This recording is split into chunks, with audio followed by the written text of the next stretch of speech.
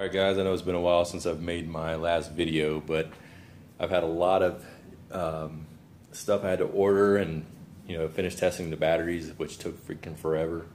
But I finally got the rims in, I got all the battery cells charged up and discharged, so I've got everything written down. I've got some pretty good numbers on my first battery pack. So now what I'm going to do is I'm going to divide up all of the batteries so that every cell within the 13 cells for the BMS board, every cell is going to have equal amount of milliamps. So that's what I'm going to show you now, and I'm going to put it in fast forward, so enjoy it.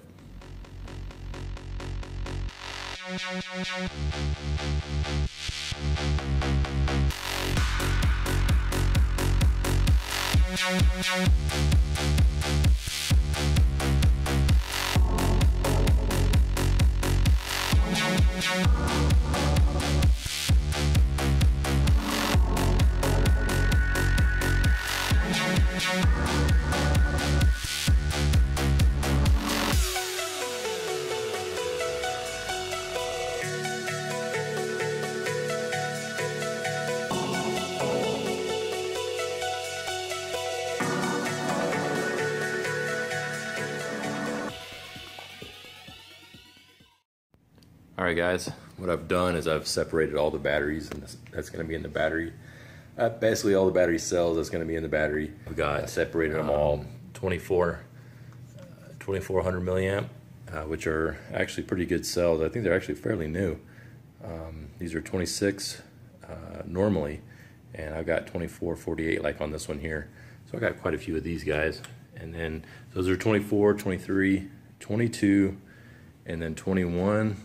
And 21 below to 2000 milliamps, nothing below 2000 in this battery. So now I'm going to go ahead and put them in order and show you what I'm going to do next.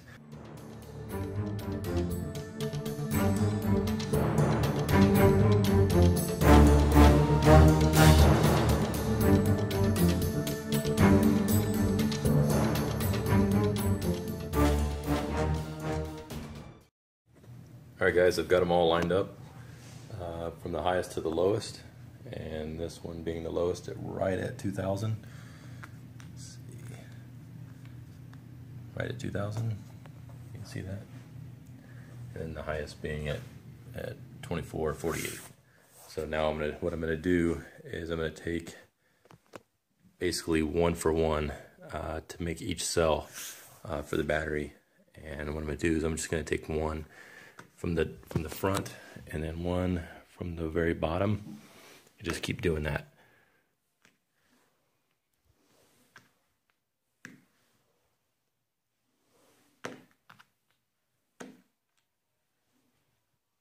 And that should equal the first cell, being 8 cells in this pack. I was going to go with a higher number of cells, but it won't fit my battery pack. So I had to stick with 8 cells high, 13 cells long, and what I'm going to try and do is make 2 of them to equal like 32 amps. So in total, I wish I could go bigger, but unfortunately the bags aren't going to be as big as I thought it was going to be. So kind of stuck with what I've got. But all right. So I've got all cells now mixed from the bottom to the top. So they should all be really close to the same milliamp size. What I'm going to do now is I'm going to calculate each one to make sure that that's true. So that's what I'm going to do next.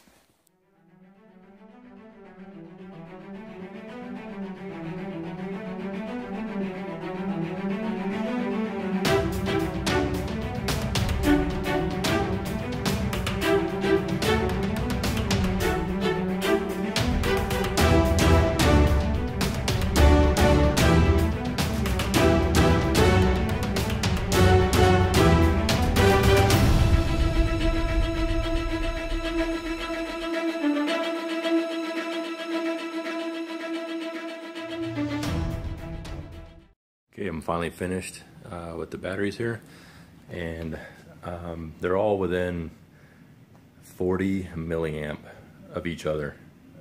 The average about 17,632 once this battery is going to be put together.